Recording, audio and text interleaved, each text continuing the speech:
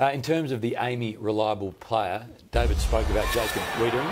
AAMI, the doers of insurance. Yes. He's the captain of a backline that's conceded 6 goals in the last 7 quarters. Yeah, no, he was superb tonight, and he's had a very good year, and he would be in the discussions for an All-Australian defensive post.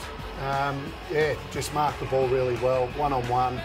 Playing on a very young player most of the night. They do swap over every now and then, but played on young King.